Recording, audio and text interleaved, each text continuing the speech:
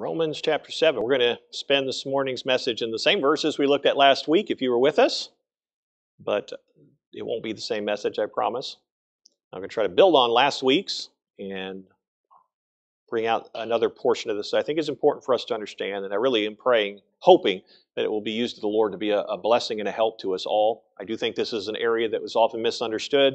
I think it's an area that we often struggle with in our own lives as Christians. I think it's something that sometimes brings Christians great grief and despair, and I hope that spending some time here this morning might help in that area. I know understanding these truths has helped me often. I hope it will help others here today as well. But I'm going ahead and read all the verses, even though we did look at them last week. I'm going to read them again before we preach. If you'd follow along with me, we're going to be looking at verses 13 through the end of the 7th chapter. Paul, writing here to the Roman church, says, "Was then that which was good," and we have already established that he's talking about the law of God, in this case the moral law of God, specifically the Mosaic law that he had given to the nation of Israel. "Was then that which was good made death unto me? God forbid. But sin that it might appear sin, working death in me by that which is good, that sin by the commandment might become exceeding sinful. For we know that the law is spiritual, but I am carnal, sold under sin. For that which I do, I allow not. For what I would, that do I not, but what I hate, that do I. If then I do that which I would not, I consent unto the law that it is good. Now then it is no more I that do it, but sin that dwelleth in me. For I know that in me, that is in my flesh, dwelleth no good thing. For the will is present with me, but how to perform that which is good I find not. For the good that I would I do not, but the evil which I would not, that I do. Now if I do that I would not, it is no more I that do it, but sin that dwelleth in me. I find then a law, that when I would do good, evil is present with me. For I delight in the law of God after the inward man. But I see another law in my members, warring against the law of my mind, and bringing me into captivity to the law of sin which is in my members. O wretched man that I am, who shall deliver me from the body of this death? I thank God through Jesus Christ our Lord. So then with the mind I myself serve the law of God, but with the flesh the law of sin." So as we look at these verses and we wrap up this 7th chapter, I've entitled my message this morning, Paul's 4 Lamentations. Paul's 4 Lamentations. He's lamenting certain things that he says are true concerning him. And I want us to explore those and see what it meant for him and what it means for us as well. Let's go to Lord in prayer. Father, I pray that you would help us today as we come to this text and we seek to devote these next few moments of this service to reading them, explaining them to the best of our ability, thinking upon them, and then asking that your Spirit would apply their truth to our particular situation and life experience. Father, we need your truth always. Your word is life. Your word gives direction. Your word sanctifies. Your word comforts. Your word convicts. Your word is all that we need, Lord, in this way. It is what, as the scriptures themselves say, we actually saved by the word. And Lord, it's interesting how there is that play between your Son being the word and the written word. And Lord, we know that there is never any contradiction between the two. They are harmonious and united in your perfect plan and work in our lives. So I guess I would say this morning, as we look to the written word, may we, through your Spirit, also examine the word, your Son, the word made flesh, and how it pertains to these realities that we'll consider this morning. Lord, we ask your help. We ask your blessing. I certainly do as the one speaking, but all of us ask for it as the receivers of your word. May you take your word and use it in our lives as you see fit. For your glory, we pray. In Jesus' name, amen. I have a good friend who lives in Maine that we knew. He was in our church when we were there, and he on a regular basis watches the services here that we post online, and often we'll call and we'll have some discussions about that. We used to do that there. We'd go out to a restaurant or something, sit down and talk about the Bible, and so we still do it by phone, which I'm glad we're able to do. And he called me this week, and he was talking about last Sunday's sermon out of this passage of Scripture that we were in last week. And in the midst of our conversation, he made this statement. He said, "When are you going to get out of Romans 7 and get into Romans chapter 8? And I know he's probably going to hear this message this morning, so I'm not in any way trying to belittle him or make fun of him, because I know this isn't what he means by that. But I have heard others express that sentiment when talking about this teaching of Paul here in these various passages. They would say, why would we want to spend very much time dwelling on the negative? And it is in a sense negative. We'll certainly see that this morning. Why would we want to spend any time dwelling on the negative teaching contained here in Romans chapter 7 when there is so much wonderful positive truth for us to enjoy and revel in when we get into Romans chapter 8?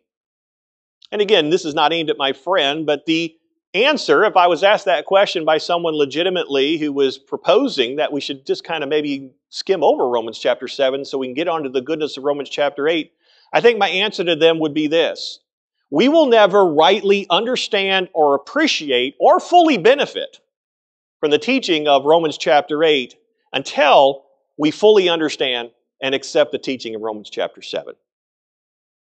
I really believe there are a lot of Christians, I assume others because I know I did, and still sometimes do, Christians who struggle in their Christian experience because they are attempting to live the truth that we're going to discuss here in the next coming weeks in Romans chapter 8 without a proper understanding of the reality of their lives as it is reflected here in Romans chapter 7.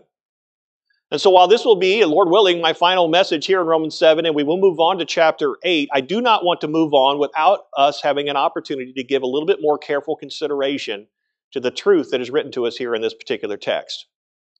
Last Sunday, if you were with us, you know that we devoted the morning's message to the same verses, but seeking really to answer just one simple question. Who is this man? Because all through these verses, the person here is saying, I. This is the reality in my life. So we were asking, who is this person?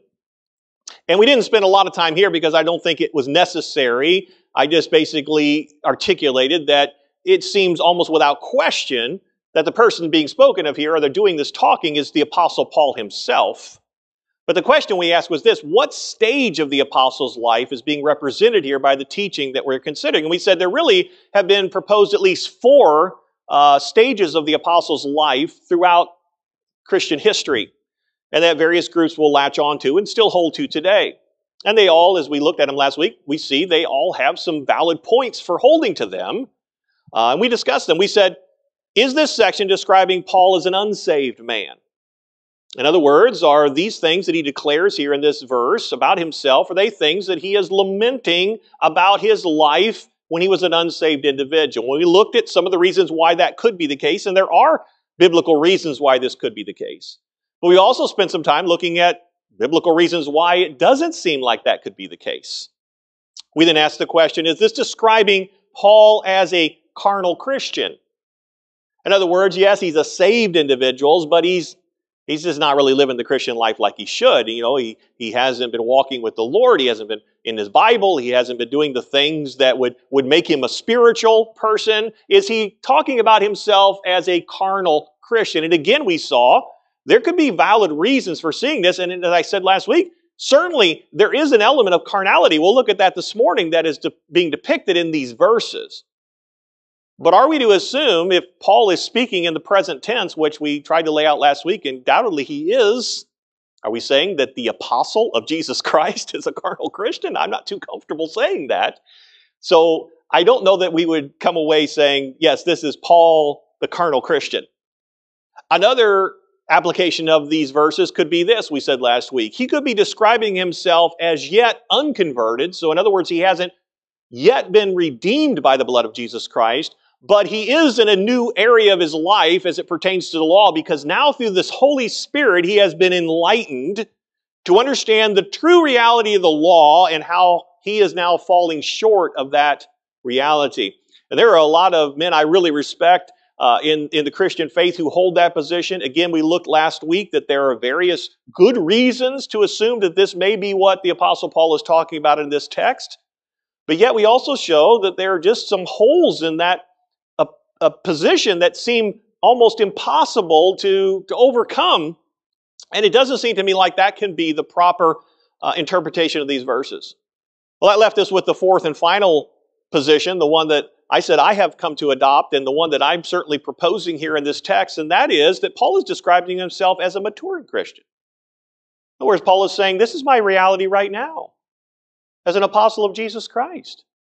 As the one who is writing this letter to you Roman Christians, trying to advance your faith, the one who is trying to declare to you what is the glorious gospel of Jesus Christ, that it is this Paul, a maturing Christian, who is describing the reality of his own life at this particular time. If this interpretation is correct, and I believe it is, you'll have to decide for yourselves, then we come to understand that Paul is actually describing what all maturing Christians face as they seek to live their lives to the glory of God.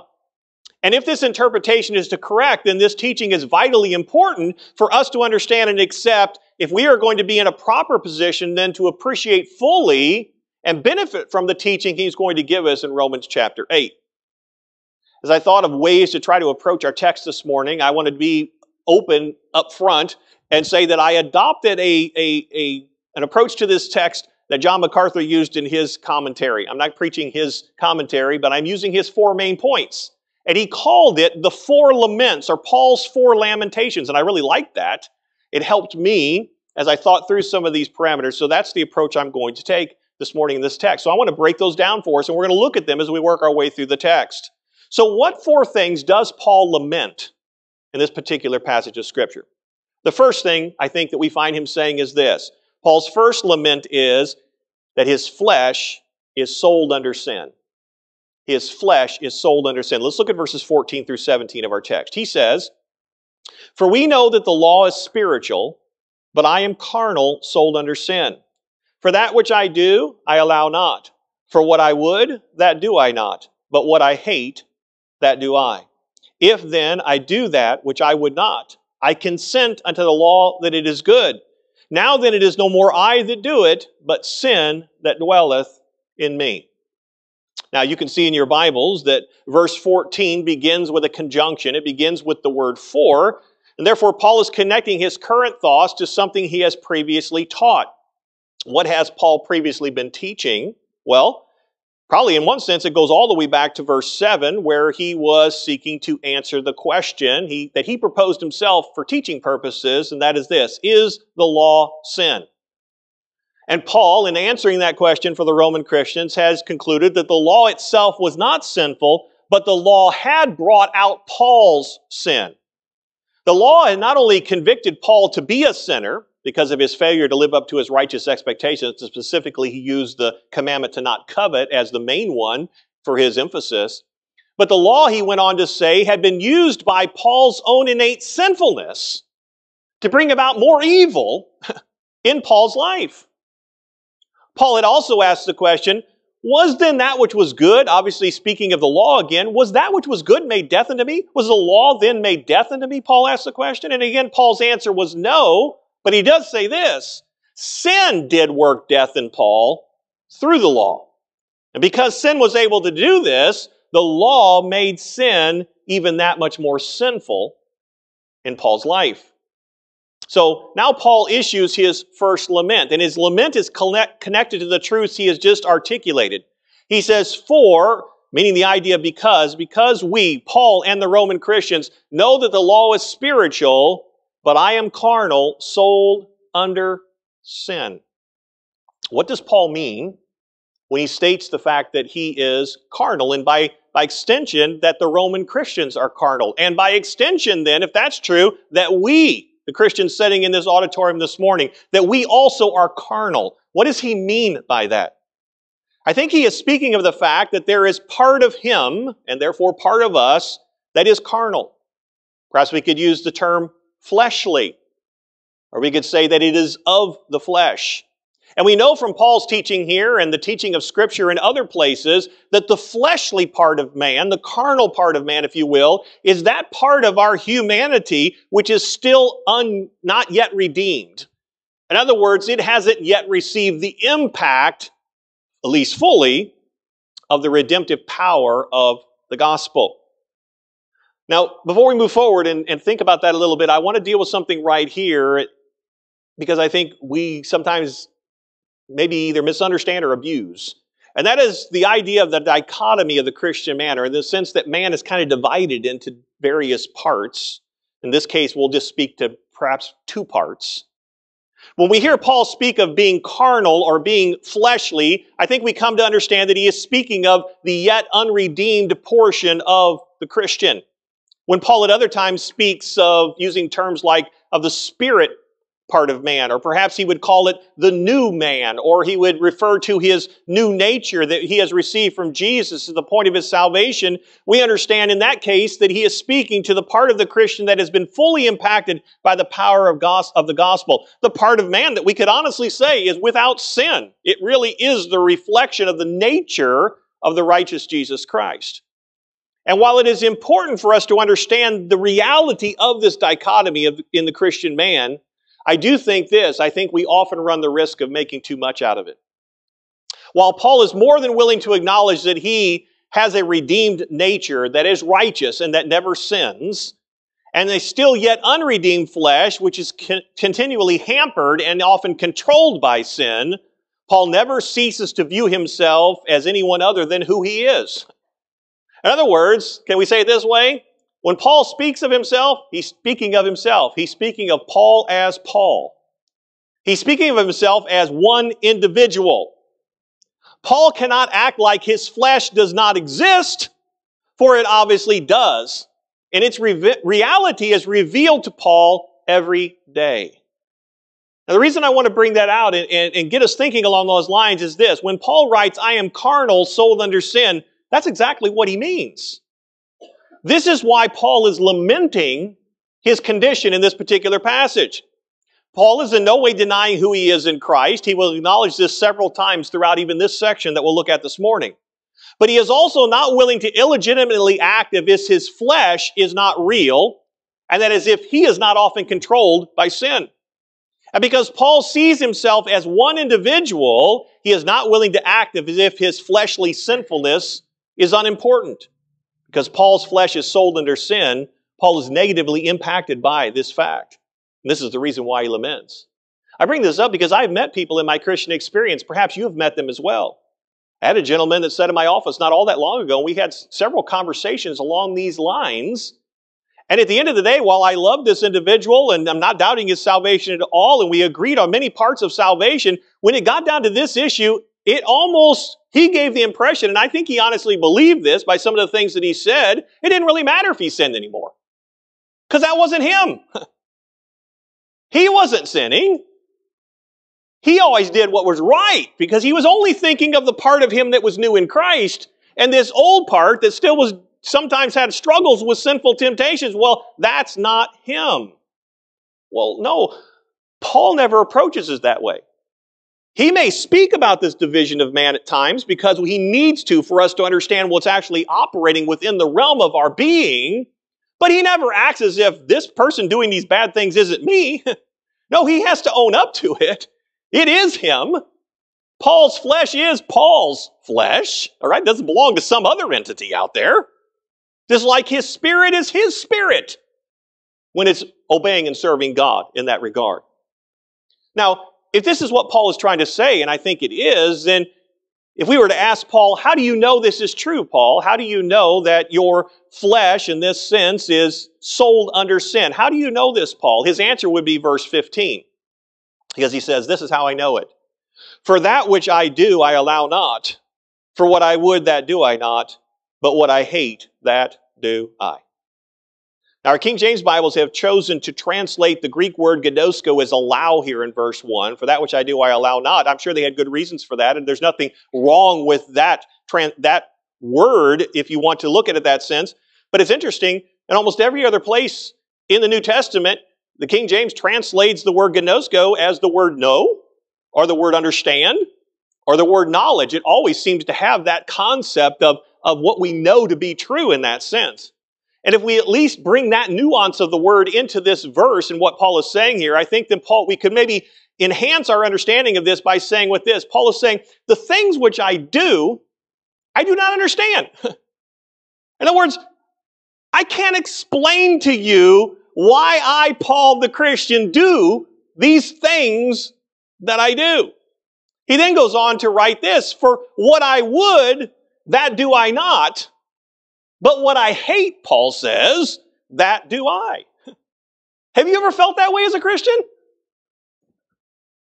I have. Do you ever find yourself asking yourself those questions, thinking those thoughts? Why did I just do that? Why did I desire that?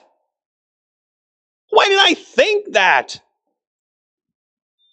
Why do I so often find that I have done the very thing I didn't want to do? You get up in the morning, you have your time with God, you're ready to face the day, you've made these commitments, these thoughts, these goals, these aspirations. This is how I'm going to live my day to the glory of God, and I haven't hardly gotten out the door, and what happened? Why did I just do what I said I wasn't going to do, what I didn't want to do, what I even asked God to help me not to do? Why do I so often fail to do the things I want to do? Okay, God, today I'm going to do this. Today I'm going to witness. Today I'm going to spend time in your word. Today I'm going to memorize scripture. Today I'm going to commit more time to pray. Today I'm going to do this in my relationships with someone else. Today I'm going to make this situation right that I know has not been what it should be with another Christian or maybe somebody outside of the faith. And God, I know what you to deal with. I know you want me to deal with. I'm going to do it today. And you haven't been lying. You haven't been disingenuous with yourself. This is the heart attitude. Yes, this is what I want to do today to the glory of God. But why is it so often that you walk out with that expectation, but it never happens? And you know what Paul is saying in this text? He is saying because this is his experience so often that he laments the fact that he is carnal. He laments the fact that he says, my flesh is sold under sin. I think then Paul is giving some logic here, and he logically reasons why this is true, and he knows it to be true in verses 16 and 7. He says, if then I do that which I would not, I consent unto the law that is good. Now then it is no more I that do it, but sin that dwelleth in me. What's Paul saying here in these verses? Well, one, he's saying, if Paul is doing the very things that he does not wish to do, the things which God's law expressly forbids, he is consenting that the law itself is good. Okay, he's making a mental acknowledgement that I know what I'm supposed to do. It's what I wanted to do. I'm unfortunately not always doing it, but I'm consenting under the law that it is good. And if Paul is so often doing what he would not do, or failing to do what he would do, he then knows it must be the result of something, a powerful influence or force in my life. What is that? Well, he describes it here. He says it's sin. It is sin that is dwelling in me. Now, having just said what I did a little while back about the dichotomy of man, I certainly don't want to overreach and go somewhere we shouldn't, but this is where it is helpful, I sense, to understand that the Christian experience is somewhat split in parts, if you will. It's dichotomous. Paul doesn't want to do evil things, and he does want to do right things. This can only be the fact or the result of the fact that he is now a new creature in Christ Jesus. Something has changed, right? He now has righteous desires. Well, where did they come from? Well, it wasn't something that he naturally had. It's something that was granted unto him, given unto him. What is that? It's the very nature of Christ that's been implanted in him. It's the new nature he has received from Christ at the time of his salvation. So there is a part of Paul that truly desires to do right, that wants to glorify God in all things. Could we say it this way in the words of Jesus? One that hungers and thirsts after righteousness. But Paul laments that at the same time, while that is true, he so often does the exact opposite. And he says, as I reason through this and think through this logically, what can be the explanation for this? Paul's statement to the Romans is this can only be the case because my flesh remains sold under sin. There's a part of me that is still not yet redeemed. There's a part of me that is still very susceptible to sin and its evil desires. So we could say it this way, I think, this morning. Paul, the maturing Christian, laments first that his flesh is sold under sin. He has a second lament here as he goes on and says this. Paul laments, nothing good dwells in my flesh. Nothing good dwells in my flesh. Let's look at verses 18 through 20. Paul writes, "For I know that in me," and he is good to point out here and quick to point out, that is, in my flesh, dwelleth no good thing. For the will is present with me, but how to perform that which is good I find not. For the good that I would I do not, but the evil which I would not, that I do. Now if I do that I would not, it is no more I that do it, but sin that dwelleth in me." So turning his attention now to the flesh specifically, this part of him that's still yet unredeemed, Paul makes an incredible assertion. It really is incredible when you stop and think about it. Sometimes we have to read these verses and give a double take and say, what did you say? Paul says, I know that in me, and he specifies, in my flesh, dwelleth no good thing. Did you get it? Dwelleth no good thing. I think this is a reminder of what Paul had said earlier in this epistle about the total depravity of man. Back in chapter 3, verses 11 and 12, Paul had said this, "There's none righteous, no, not one. There is none that understandeth. There is none that seeketh after God. They are all gone out of their way. They are together become unprofitable. There is none that doeth good, no, not one." That was the statement the apostle made about all of fallen humanity, both Jews and Gentiles, that there is not one righteous individual upon the face of planet Earth, because all of us are the offspring of Adam and we have all been formed in sin. And he said there's not a good thing in us. Now, praise God, because of the power of the gospel, this has changed in the sense that the Christian now has been declared righteous through their faith in Jesus. So God has declared us righteous because he sees us now through the righteousness of Christ. And we also know, and Paul has alluded to this already in this Romans epistle, that the Christian has also been granted Jesus' own righteous nature, so that the one who is in Jesus truly does now desire righteous things and truly can glorify God in his life. Romans chapter 5 spoke to that quite a bit, and Romans chapter 6. But Paul's teaching here in Romans chapter 7 does remind us that this has not changed anything with respect to the Christian's flesh, the still unredeemed portion of the Christian. And because this is true, Paul's words here today declare that my flesh remains totally depraved here. My flesh, he says, in my flesh there dwells no good thing. Nothing. Nothing. Again, now, as if seeking to answer how Paul knows this to be true, he says at the end of verse 18 into verse 19, he says this, here's how I know it. For the will is present with me, but how to perform that which is good I find not. For the good that I would I do not, but the evil which I would not, that I do. No matter how much he desires to do the right thing, Paul is saying here what? His flesh always resists doing it. Have you ever felt it? Here, Lord, and you just had a wonderful time of communion. Lord, here I am. This is what I want to be. This is what I want to do. This is the way my life, my day is going to unfold for your glory today, God. And the moment, sometimes, you don't even get down to the end of the prayer. Sometimes in the midst of the prayer, you're already being opposed. Where does that opposition come from? Well, we know the Bible says one of those opposers is Satan himself. He's certainly there opposing us. We also know that this unsaved world is opposing us. We feel that every time, right? You walk out the door and you're lambasted by everything that's anti-God. So this world is opposing us if we're trying to live for God. But you know what Paul reminds us about here? He says there's someone else that's opposing us, probably a greater opposition than anybody else. And you know who's opposing me? Kirk's opposing me. My own flesh is opposing me. The Apostle Paul writes here. And no matter how much Paul is personally repulsed by those things which are contrary to God's righteous purposes, he says, you know what? My flesh continually craves them.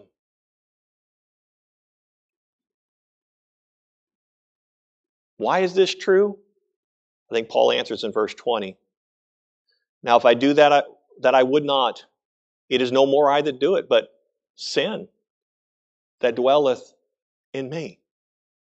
Paul says, the reason why I never do the things I should do, and the reason why I do things that I am repulsed by doing, is because sin dwells in my flesh. It's still there. And I far too often allow it to have its way. So Paul laments that he's sold under sin. Paul secondly laments there's nothing good that dwells in his flesh. Paul's third lament is this, in that I'm going to call it the law of indwelling sin. Let's look at verses 21 through 23. He says, I find then a law that when I would do good, evil is present with me.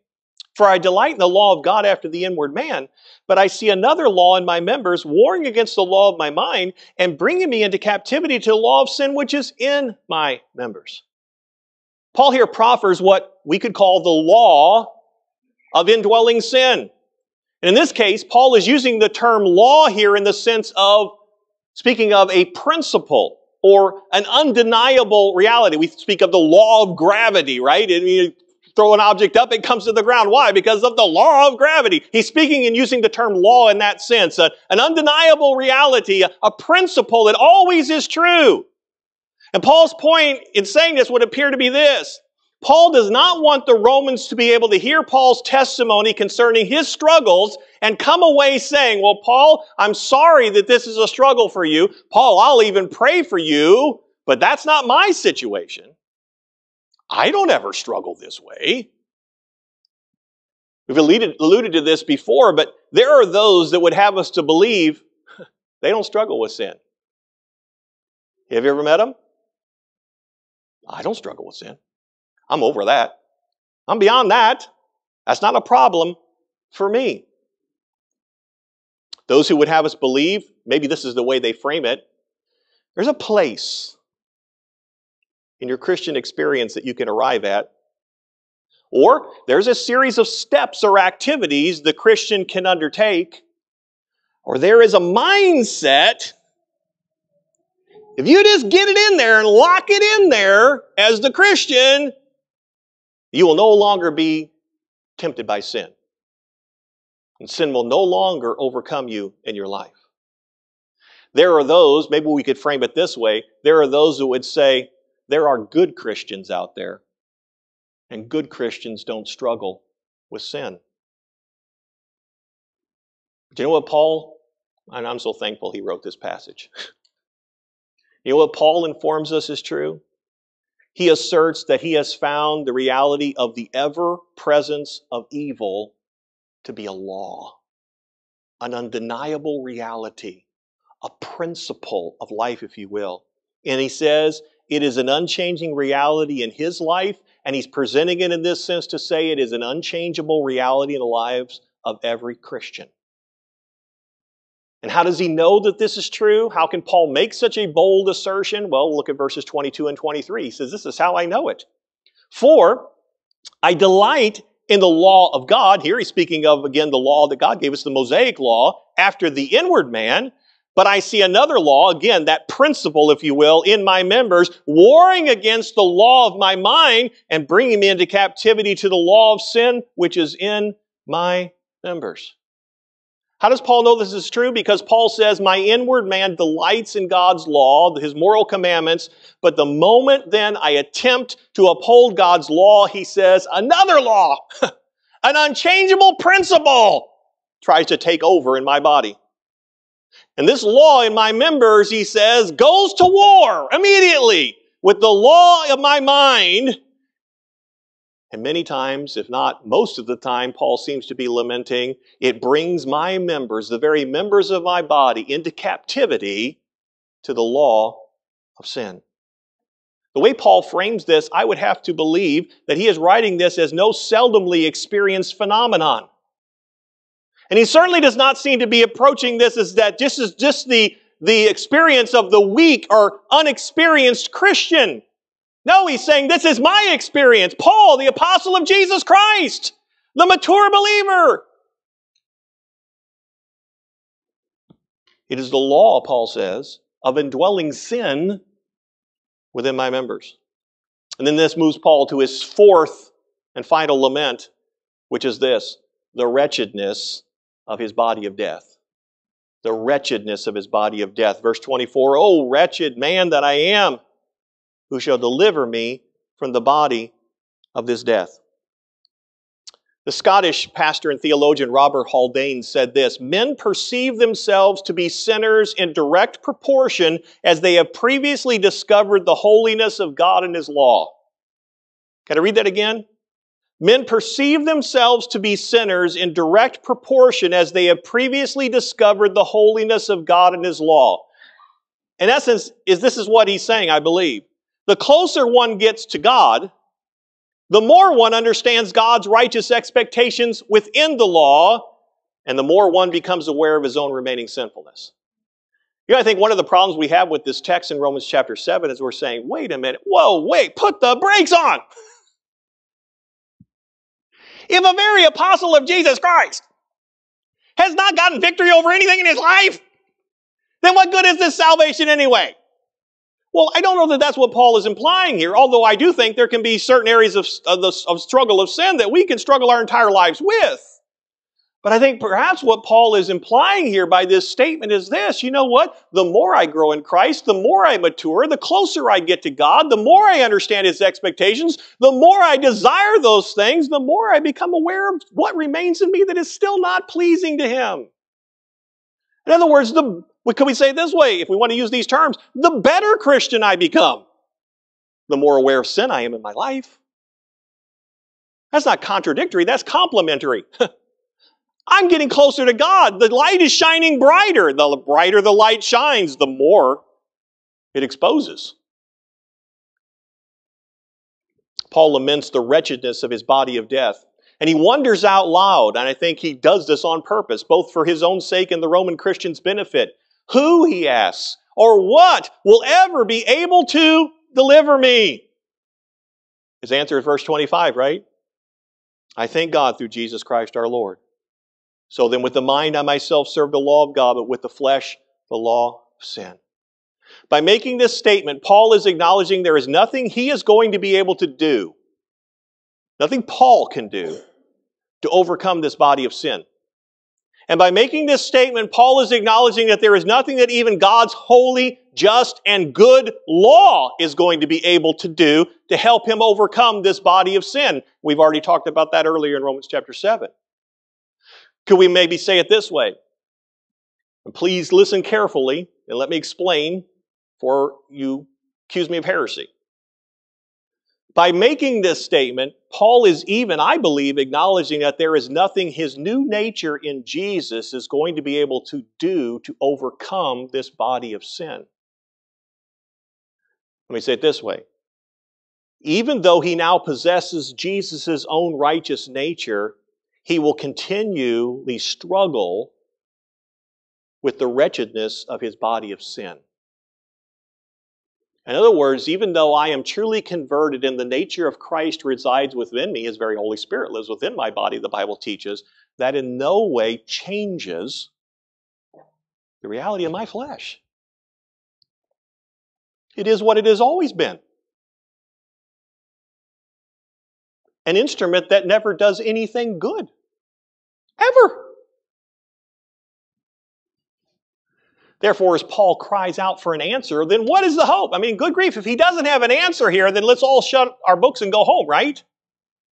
What are we doing here? That's kind of foolish.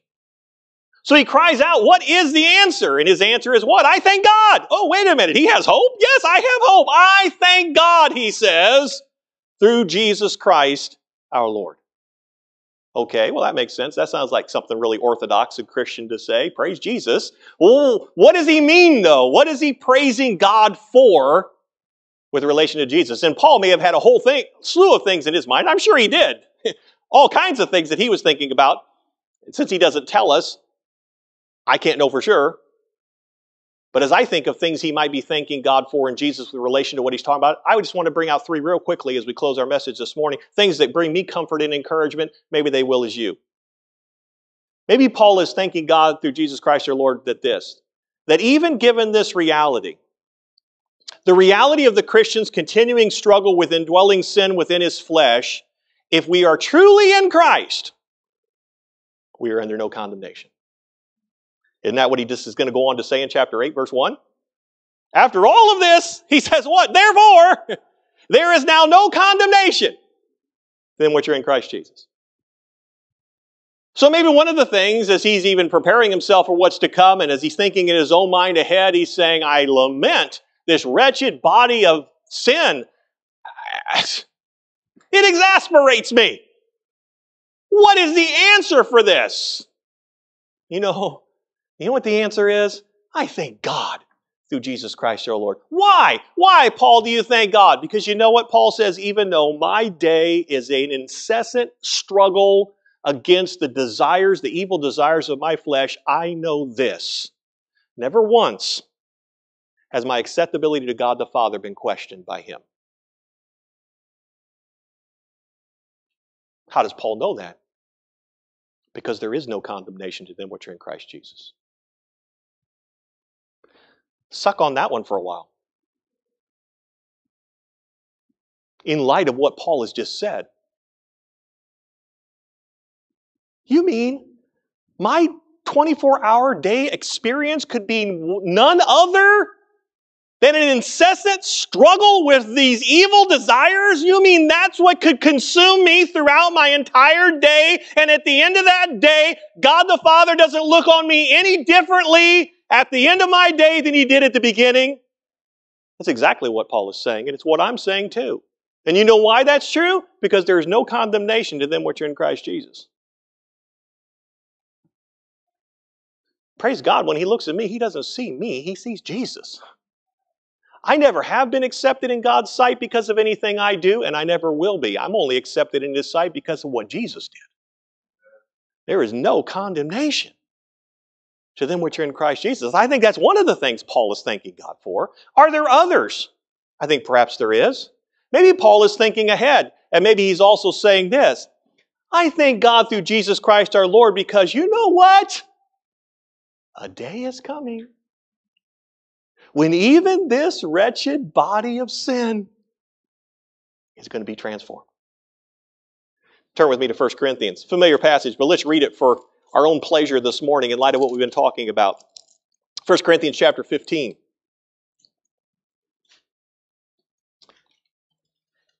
Let's pick up in verse 45 of 1 Corinthians 15. Paul writes to the Corinthian church, and so it is written, the first man, Adam, was made a living soul. The last Adam, we know that speaking of Christ, was made a quickening spirit, one who can make dead things alive. Howbeit that which was not first, which is spiritual, but that which is natural, and afterward that which is spiritual. The first man is of the earth, earthy. The second man is of the Lord from heaven. As is the earthy, such are they also that are earthy. And as is the heavenly, such are also they that are heavenly. And as we have borne the image of the earthy, we shall also bear the image of the heavenly. Now this I say, brethren, that flesh and blood cannot inherit the kingdom of God, neither does the corruption inherit corruption. What's he saying there in verse 15? He says, this old body I'm battling with right now, it ain't ever going to heaven. Because if it went to heaven, it wouldn't be heaven anymore, right? Heaven's a good place. It's a righteous place. People there kind of please and glorify God. This old flesh is never pleased and glorify God, Paul is asserting. Therefore, it's not going there. This corruption cannot inherit incorruption. But I'm glad he doesn't end there. Verse 51, he goes on and says, behold, I show you a mystery. We shall not all sleep. In other words, we won't all die, but we will all be changed, and that's a necessity. In the moment, in the twinkling of an eye, at the last trump, for the trumpet shall sound, and the dead shall be raised incorruptible, and we shall be changed. For this corruptible must put on incorruption. This mortal must put on immortality. So when this corruptible shall have put on incorruption, and this mortal shall have put on immortality, then shall be brought to pass the saying that is written, death is swallowed up in victory. O death, where is thy sting? O grave, where is thy victory? The sting of death is sin, and the strength of sin is the law. But thanks be to God, which giveth us the victory through our Lord Jesus Christ. I don't know what my glorified body is going to look like one day. I don't know if I'm going to have a receding hairline or a pot belly like I do today, but I know this one thing. I am never going to be struggling with sin in my new body. Because my body is going to be a perfect body just like God intended it to be from the beginning. And as Paul is lamenting the wretchedness of his current flesh, perhaps he's thinking on, I thank God through Jesus Christ our Lord. Why? Because there's coming a day. Not only am I not condemned for the struggles I've had in this earthly body, but I am also going to get a brand new body to complement the new nature that I am in Christ. And I'm going to be able to live in His presence forever and serve Him in this new body that He's given me. Praise God! Right? I mean, I get tired of what I can't do physically anymore just because I'm an old man and wore out and don't exercise. I lament that. But more than that, as a Christian, I lament my utter failure to glorify God. And the times that this old flesh just wants to do everything to dishonor God. I'm sick of it. I'm ready to be done with it. Praise God, one day I will be. I think Paul perhaps had maybe one other thought in mind. I don't know. One of the reasons why he could thank God through Jesus Christ our Lord, and perhaps that is this, that through the power of Jesus' indwelling Holy Spirit, it is possible for the Christian to even actually fulfill some of the righteous expectations of God even in this present body. Look what he says. If you're back in Romans chapter 8 or 7, look what he says later on in chapter 8 that we'll look at in just a few weeks, Lord willing. In verses 2 through 4, he writes this, For the law of the Spirit of life in Christ Jesus hath made me free from the law of sin and death. For what the law could not do in that it was weak through the flesh, God sending His own Son in the likeness of sinful flesh and for sin, condemned sin in the flesh. And then he makes this interesting statement, that the righteousness of the law might be fulfilled in us, in Him, in Paul, in the Roman Christians, and who they are right now, who walk not after the flesh, but after the Spirit. We'll spend more time developing that when we get into Romans chapter 8, but it would appear to me that Paul is actually saying this. You know what? That even though it's going to be a struggle, there is the possibility, because of the grace of God and the power of Christ, that I can actually even take these members that are not yet redeemed, and I can use them to do things that truly glorify God the Father. When it's the power of God living through this body, doing it. He kind of hinted at that in chapter 6 when we were studying that a while back. He's going to develop it more fully in chapter 8. And it's maybe one of the things that Paul says, I thank God through Jesus Christ. I lament this wretched body and all of its struggles. But you know what? Even given that, to the power of God's Spirit, I can do things that glorify Him in this very body. That's encouraging. And that really is much of the teaching of Romans chapter 8. That's why it's so glorious. That's why everybody wants to run there. I don't blame you. I want to go there too. But I do think there's a problem. I don't think we're really ready to receive the glorious teaching of chapter 8 or to properly walk in it if we are not willing to first acknowledge the reality of Romans chapter 7. And you know why? At least I can't speak for anybody else, but I can tell you from personal experience the reason why is because I don't really walk in the Spirit of Christ. I actually attempt to do these spiritual things in my own strength. And you know what? That's impossible. That's impossible. So the reality of Romans 7 is critical if we're going to be prepared for the teaching of Romans 8. And what is it? Paul's laments. I lament that my flesh is sold under sin. I lament that nothing good dwells in my flesh. I lament that there's a law of indwelling sin in me. And I lament the wretchedness of this body of death. I was talking to somebody else this past week, a pastor friend of mine on the phone just yesterday, 2 days ago.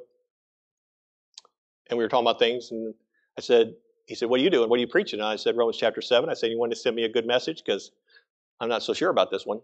We were talking through some of these concepts on the phone. And he was saying, I think a lot of times people don't like Romans chapter 7 because, at least pastors don't, because they fear that their people, upon hearing this, will use Paul's teaching here in Romans chapter 7 as justification for condoning the sin that goes on in their lives. And I'm sure that's probably true. Probably could be. That's probably another sign of the wretchedness of our flesh, that we would try to turn this to our advantage. But I think that's why I appreciated MacArthur's approach to this text. He said, these are Paul's laments. And if he's right there, and I think he definitely is, then they are laments because These are things that Paul battles with every day. Realities that he wishes would just go away. But they haven't. Therefore, he laments them. He hates them. He fights against them. Remember what Paul wrote to the Corinthians in 1 Corinthians chapter 9? He said this, "Know ye not that they which run a race," he's obviously talking about the race of life, "run all, but only one kind of runner receives the prize. So run," he says, "that you may obtain. And every man that striveth for the mastery is temperate in all things. Now they do it to obtain a corruptible crown, but we an incorruptible. I," Paul speaking of himself, he says, "I therefore so run, not as uncertainly. So fight I, not as one that beateth the air. But I keep under my body, and I bring it into subjection, lest that by any means, when I have preached to others, I myself should be a castaway." Our King James English doesn't maybe necessarily bring out that sense so much, but that phrase, "but I keep under my body and bring it into subjection," it seems to carry the idea that Paul pummels his flesh daily. He battles with his flesh daily to keep it in subjection. Lest, he says, when I preach to others, obviously the gospel, how to be delivered, he himself would be seen to be a castaway. In this very Roman epistle in chapter 13, he says this in verses 11 through 14, "And that, knowing the time, that now it is high time to awake out of sleep, for now is our salvation nearer than when we believed. The night is far spent, the day is at hand. Let us therefore cast off the works of darkness, and let us put on the armor of light. Let us walk honestly, as in the day, not in rioting and drunkenness, not in chambering and wantonness, not in strife and envying, but put you on the Lord Jesus Christ, and make not provision for the flesh to fulfill the lusts thereof." Certainly, by these other statements from Paul, he makes so many other in the New Testament scriptures, we know there is no way that Paul is using the realities that he's teaching are true concerning him in Romans chapter 7 as an excuse for a failure to fight against sin every day. Paul daily seeks to mortify the lusts of his flesh every moment of every day. We dare not go away from this message saying, "Oh, Pastor Mellon is excusing sinning and saying it's inevitable. Since it's inevitable, I shouldn't worry about it." That's not what Paul is saying, and that's not what I'm saying in this message this morning either. But I do want us to be honest, and I'm thankful that Paul was honest to know what we are up against. And I do want us to understand that the presence of sinful temptation is not the sign that we are a bad Christian or a second-class Christian. I've seen many Christians, I've set them in my office and counseled with them. I've seen so many Christians who live in despondency and despair because they cannot understand why they are still tempted with sin. You're still tempted with sin because your flesh is wicked. That's why. It's the reality of a part of you that God is not yet in His grace fully redeemed. Do you remember what Paul said? There is nothing good in us. The only good that we possess right now is the good that God has made of us through Christ. Any part that He has chosen not yet to touch still remains with no vestige of goodness in it. So when we go through our day and we find this continual struggle with the temptation to sin, that is not a sign that you are a bad Christian. Can I dare say this? It may be a sign that you are a definitely maturing Christian. Because maybe the more you're pursuing Christ, the more hostility arises from within that says, "I don't want to go that way. I don't want to do those things. I don't want to glorify God." It's the reality of the battle we're up against. Paul's point and my point is to remind us that we will be in this struggle against sin the entirety of our Christian experience until Jesus returns or He calls us home. The pastor, why did you have to say that? You mean there's no discharge from this army? No, there's not. The moment you said, "I received Christ," you signed up. And the battle was on. And you'll face this battle till you either give up the ghost or the eastern sky splits and Jesus comes and receives us into His presence. Until then, buckle up and wage war, because that's what you're up against. If Paul had to wage this war, certainly you and I will have to wage it. Father, this morning I pray you challenge us with these thoughts. I know it can be discouraging, Lord. I pray that somehow we can step behind the veil and see the encouragement of it. The reality that there is a transformational process going on. That we do now have new desires given unto us by you. That we do now have righteous expectations and righteous desires and a hope to glorify God. Those are all testimonies to the fact that we are Christian, that we have received Christ, that we have His new nature. So Lord, may we be encouraged in that reality. Now, Father, may we also be reminded through this clear and transparent teaching of Paul, using himself as an example of his teaching, that even though that reality of the gospel is so adamantly true in our lives, there remains the parts of us who have not yet been impacted by that gospel that are going to fight us every step of the way. Knowing this up front better prepares us to both understand, appreciate, undertake this walk of faith, and look for hope, which Paul is going to give us in the next chapter. Father, I don't know how you want to use this in our lives today individually, but my prayer is that you would encourage those that need to be encouraged, convict perhaps those that need to be convicted, strengthen all of us, we pray, and unsaved, I pray you would draw to Christ.